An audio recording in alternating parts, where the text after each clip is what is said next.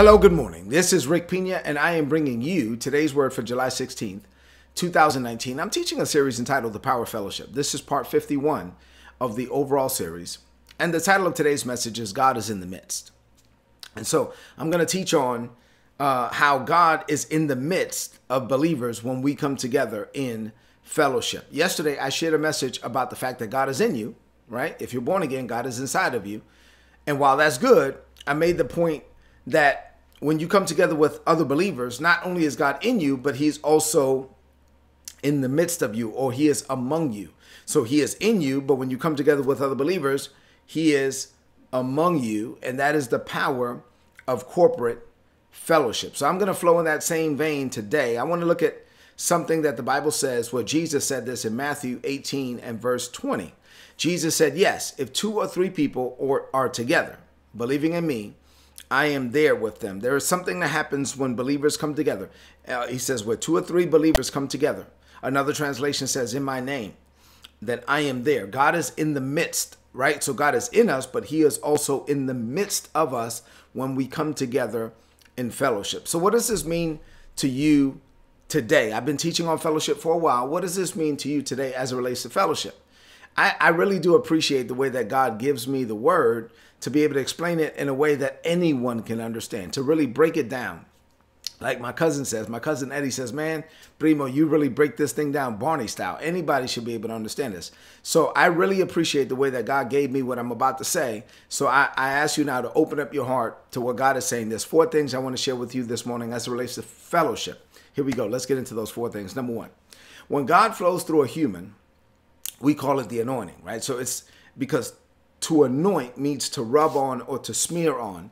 And the whole, analogy or picture of the anointing is that God gives us his spirit. And so it is the Holy Spirit on us that flows through us. And when God, the Holy Spirit, is flowing through a human, we call it the anointing, because it is the Father living in us, John 14 and 10, giving us the words and performing the work. And so the individual anointing is powerful, right? And we should appreciate God for that.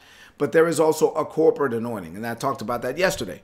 So the power of God manifested in one person is powerful, but when believers come together with other believers, there is a corporate anointing that is available. There is a power of God that is manifested that just doesn't happen any other way. And so there's this special anointing that is reserved for this corporate setting when believers come together with other believers. That's why it is critical for believers to connect with other believers. It is the power of fellowship, and it's also critical for you to go to church. So this is one of those where I shared this yesterday. Don't let the devil trick you into thinking, well, I can watch the word on YouTube, so I'm good. I don't have to go to church. No, there's something that happens in the corporate setting that is never going to happen on YouTube. So you need to be in the presence of other believers, and that's what I'm talking about on today. So let me try to explain this even further. Number 2, in one sense, God is everywhere. Right? So God is omnipresent. And so what this means is, let me try to explain it this way. I cannot give you, I'm a military guy, so I deal with grid coordinates, right? So I cannot give you a grid coordinate or a GPS location that pinpoints where God is, because there is no grid coordinate or GPS location where God is not, right?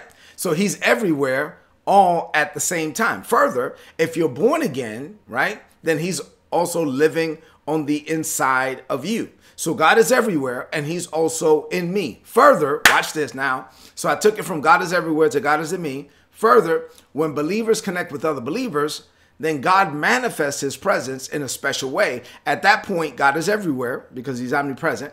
God is in us individually, but then God is also amongst us in a way that is reserved for fellowship.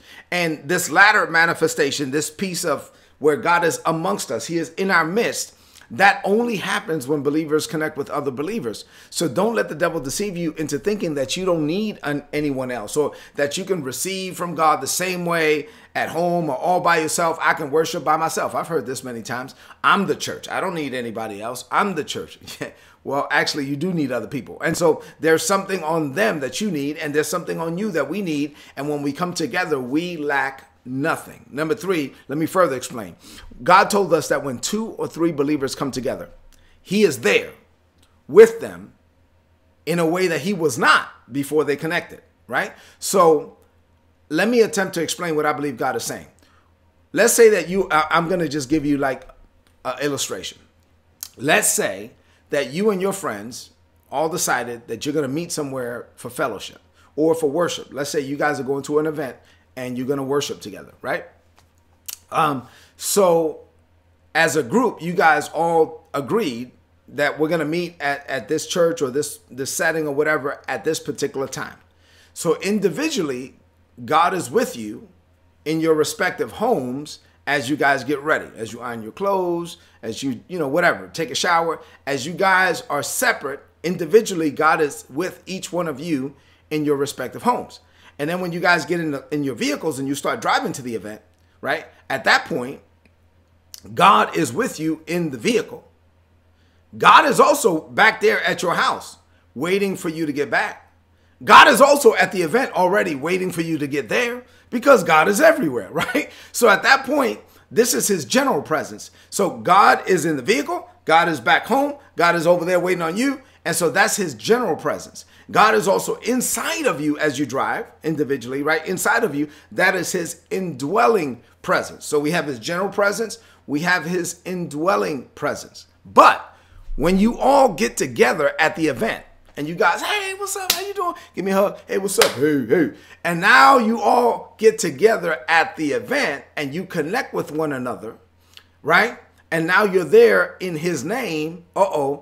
And that moment, God manifests himself in a way that cannot be replicated outside of fellowship. So he was already inside of you and he was already in the building before you guys got there.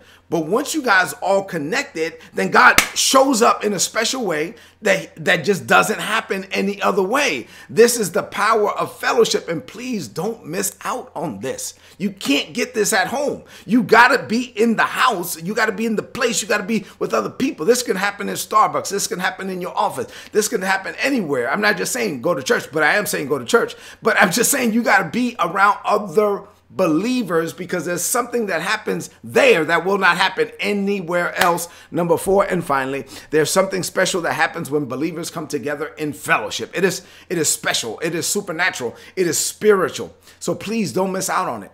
Where 2 or 3, Jesus said, believers are gathered in his name, God is there. He is in the midst of them in a way that he is not while you're apart. So this is the power of fellowship. God is in me and with me and on me and for me. And God is on you and in you and with you and for you. And individually, God is with all of us. But when we all come together, boom, God is there in a way that he was not before we showed up together. And then once we leave and we go our separate ways, then God won't be there that way anymore. Now, there's his general presence. God is everywhere. But he won't be there that way because we're no longer in fellowship. Do you get it?